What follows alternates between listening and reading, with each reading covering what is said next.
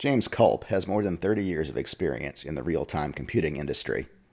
Currently, he is a consulting software architect involved with several DoD-related embedded architecture efforts. He previously was the architect for scalable heterogeneous multi-computer operating systems at Mercury Computer Systems. Before joining Mercury, Mr. Culp served as a product architecture consultant and board member of Surety Technologies.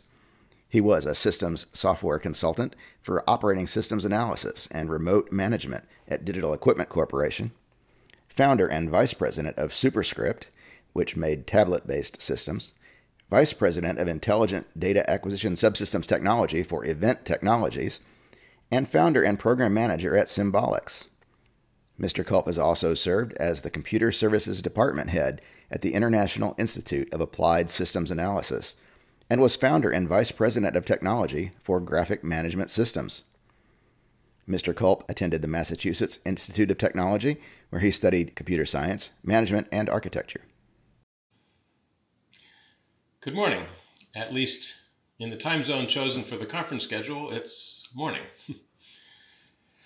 I'm Jim Culp, architect of OpenCPI, and I'm going to be talking about OpenCPI and how it can serve as an infrastructure for GNU Radio and GNU Radio Companion.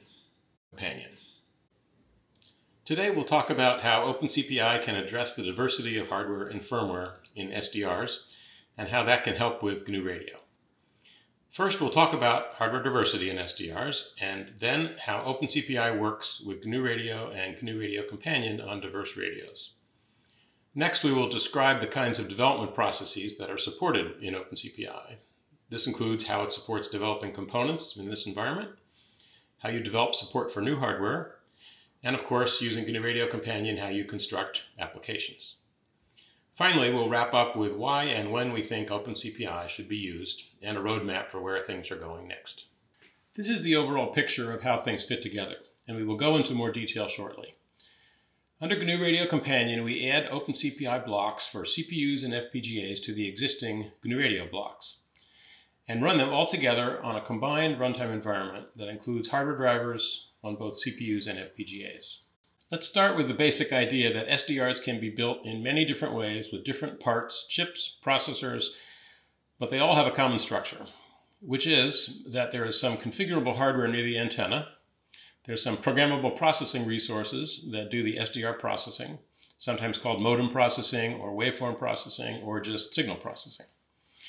And then finally, there is a user interface to what this radio is doing, or some services software that is making the radio a service integrated into some larger environment. So we have the interface between the hardware and the SDR processing, and the interface between the SDR processing and the user interface or services integration software. Nearly all SDRs fit this model, even when the SDR is in fact a laptop PC with a USB dongle plugged into it. So let's investigate this idea that SDRs are built in many different ways with diversity of design across vendors and within vendor product lines. Our first example is what is perhaps the smallest and cheapest SDR, the RTL SDR USB dongle radio, which consists of some configurable tuner receiver hardware that plugs into a PC.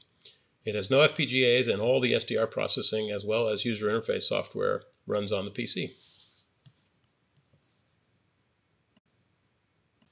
Our next example is one of the many radios available from Epic Solutions, and in this case it uses the popular ADI transceiver front-end circuit.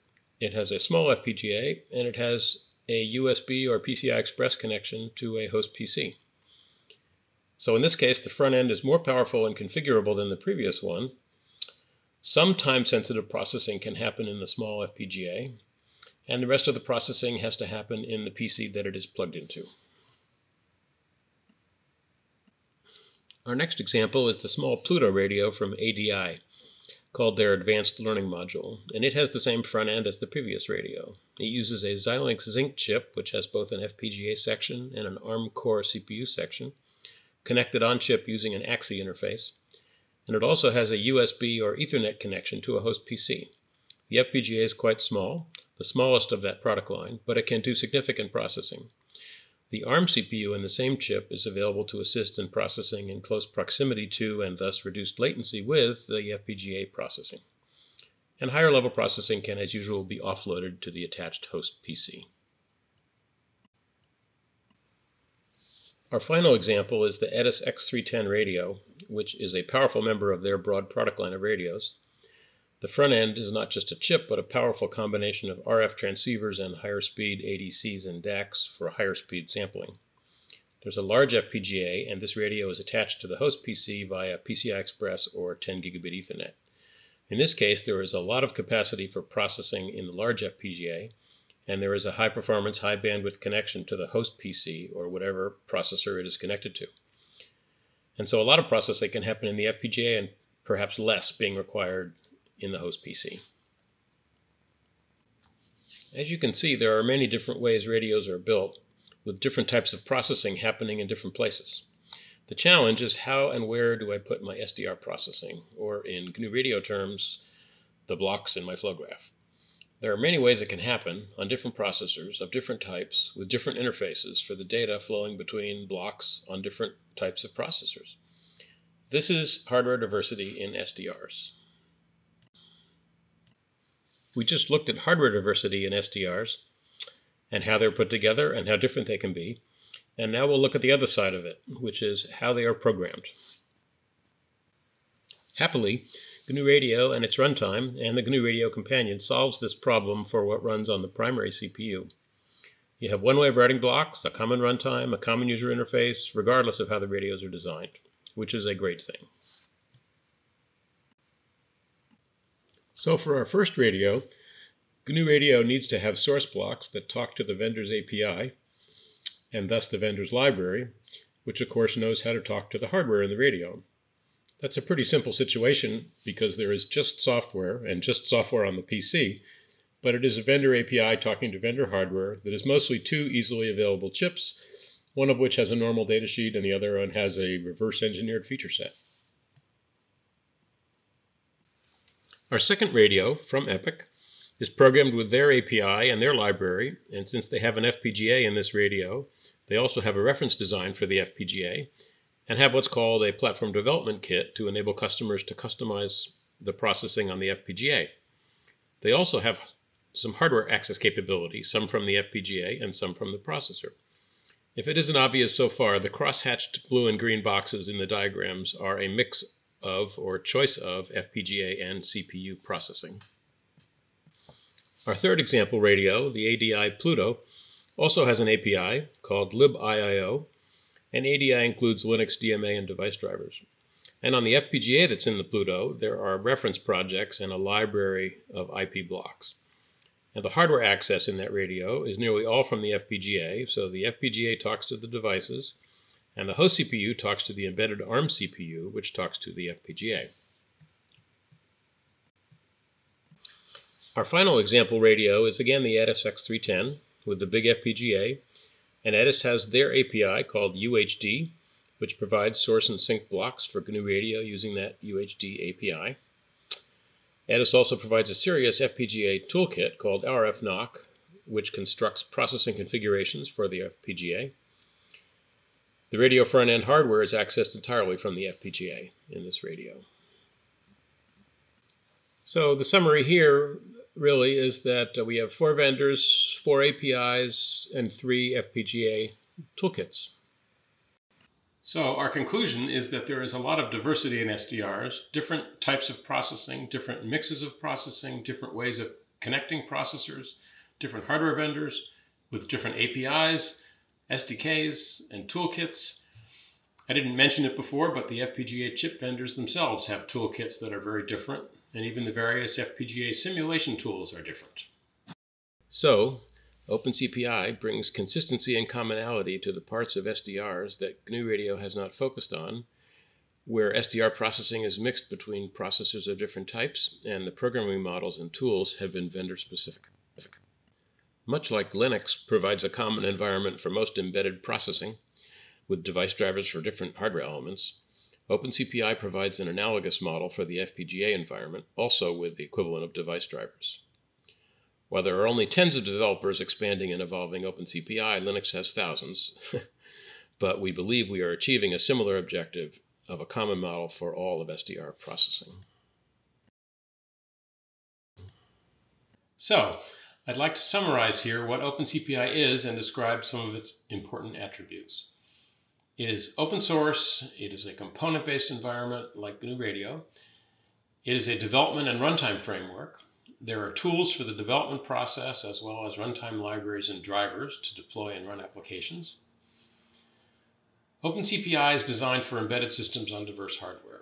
That was its first and primary purpose when it was designed, and that remains the priority during its evolution. When we say diverse hardware, we're talking about different types of processors, including FPGAs, with components executing across all the processors and types in the system. This requires device driver models where sometimes device code is written directly to hardware, but sometimes it is simply using existing open vendor-supplied code for their hardware, which is then integrated and wrapped into OpenCPI. SDRs, usually with GNU Radio, are really the most important class of embedded systems for OpenCPI. So the primary purpose here is to enable applications to target diverse hardware, and that diversity can be upfront, meaning I know the 5 systems I want my application to use in different situations, or I want to know that my application will be easily moved to new hardware platforms in the future if I use this framework, even for platforms I am not aware of yet. How exactly does OpenCPI relate to GNU Radio and the GNU Radio companion? First of all, they are both component-based environments, and so the concept of a GNU Radio block is similar to the concept of an OpenCPI component. We'll get into more detail on that in a minute. A GNU Radio flow graph, which is an assembly of blocks that will together perform some function, is the same concept as an OpenCPI application. OpenCPI uses the GNU Radio companion as an application builder so that it is the same user interface used by GNU Radio users to build applications and flow graphs. We have modified the GNU Radio companion so that it can build and run OpenCPI applications across CPUs and FPGAs, in addition to its current function, which is building and running GNU Radio flow graphs. OpenCPI is currently being modified to execute most GNU Radio blocks as part of the overall heterogeneous application. In other words, the runtimes are being connected. Since OpenCPI is an infrastructure, it can thus act as a vendor-independent heterogeneous infrastructure for GNU Radio applications and enable them to more easily migrate to diverse hardware. Now we'll describe OpenCPI in more detail by describing the 3 distinct development processes it supports. The first one, component development, is what creates the libraries of components for applications to use. The second, platform development, creates the support packages for new hardware. And the third, application development, uses the results of the first 2 to create and deploy SDR applications. So now we'll discuss component development in more detail. Component development in OpenCPI creates the building blocks for applications. Just like in GNU Radio, you create blocks, at least in part, using the GRmod tool, etc. But in OpenCPI, there is a clear separation between the component specification, meaning the contract or the functional definition, and the implementation of that component.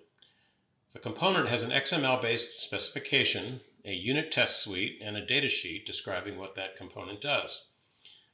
And then we have, separate from the component spec, implementations, which are source codes that implement that specification. We call these workers. So a component is really a collection of these source codes and a common spec that they all implement, including a common unit test, so that when we test them, we know they all implement the same functions. It is common to have workers written in different languages for different processor types, such as C++ and VHDL. The deliverable from the component development process is a library of related components, each of which has specs, unit tests, documentation, and some workers. This creates a deliverable that is ready for application development on diverse hardware, since the components have different workers that can run on diverse hardware. This all means that the application development process can experiment using different workers on different processors simply by directing the execution of the component to be on a different processor, which will automatically use the appropriate worker. Note that in the example component A in the diagram below, we have a C++ worker, a VHDL worker, and a third worker that is also VHDL but optimized for Xilinx FPGAs. To elaborate a little more on the concept of components and workers, this diagram shows a component, encrypt, and there are two APIs or authoring models, or ways to write workers, represented by the HDL and the RCC. Each of those authoring models supports one or more languages to write the worker for that API or authoring model. And we have examples of VHDL, C, and C++. The VHDL language might result in two different source codes, one that was big and fast and used a lot of resources but ran fast, and the other one was very skimpy on resources but was slower. And we might have a C version that is designed for small processors that might not even have a good C++ compiler. And then a normal C++ worker.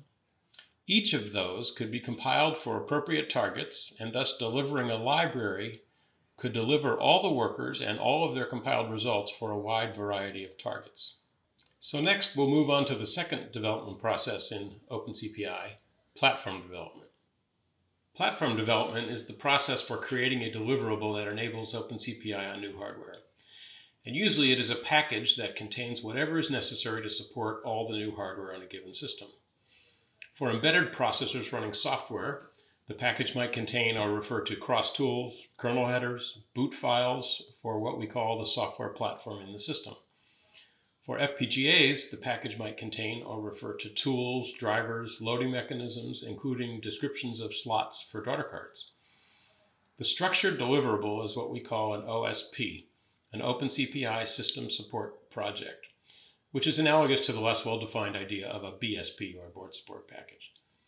Since the support for embedded processors, embedded FPGAs, and devices in a system are all modular, that means an OSP might not contain some of them if they are already existent elsewhere. In the example deliverable here, there is a device driver for an ADC, analog to digital converter, which means that driver was not already supported in OpenCPI for a previous system. The FPGA in this case is the FPGA part of the Zinc UltraScale system on chip from Xilinx, and the software platform is based on the Xilinx cross tools and kernel from their 2019.2 release for 64-bit ARM processors. This software platform would be the same as for any other Xilinx-based 64-bit ARM CPU, so even that support might not need to be in this OSP. This table presents supported devices and platforms. The first row is what is supported in 2.0. The second is what is under development either by the OpenCPI team or known to be under development by third parties. And the third one is where we know there's intention to do these and to work on them, but they're not under development yet. Important point here is that platforms or a system or an OSP consists of all the supported pieces. And so frequently an OSP will have pieces that are already supported for other systems. And that's why we have columns like transceivers and interfaces and FPGAs and tools, because a typical OSP picks from the existing supported elements and then just fills in the gaps. So finally, we'll discuss application development, which is the third development process in OpenCPI. Application development is, of course, built on the results from the previous two development processes. It assembles components into applications using the GNU Radio companion to assemble blocks into those applications, just like it does for GNU Radio blocks into flow graphs.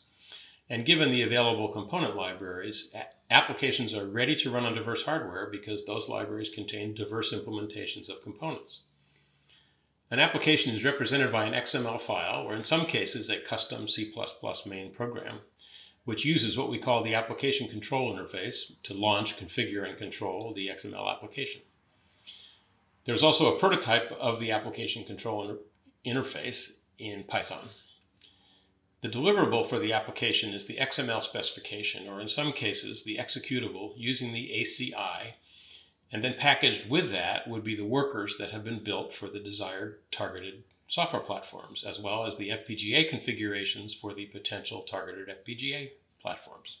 Component libraries used by application developers can come from a number of different places. The first being the built-in projects in the OpenCPI repository, which contain a basic set of components.